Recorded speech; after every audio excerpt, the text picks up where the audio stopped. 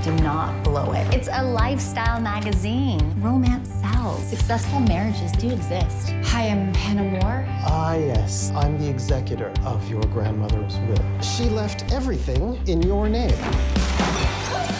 Perfect. What brings you to Sherbrooke Falls? I'm staying at my Nana's cabin for a couple weeks, getting some work done. Need a hand? He's not giving you a hard time, is he?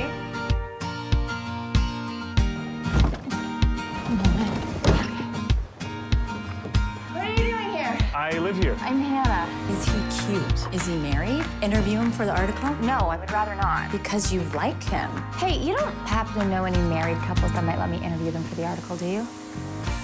Maybe even you. Oh, I'm not married. Mom, Dad, this is Hannah. The writer. Well, let us know if you need anything. Actually, there was something.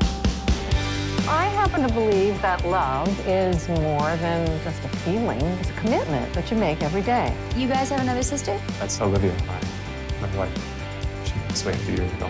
Why am I always choosing unavailable men? Just because he's a widower doesn't mean he's unavailable. Oh, and Olivia, what's this?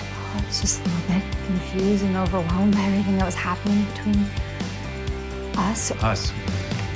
Are you okay? He's right. Technically, there is no us. Love does not care about technicalities. What about you? What side are you on? Statistically, you've got a 50-50 shot at making it.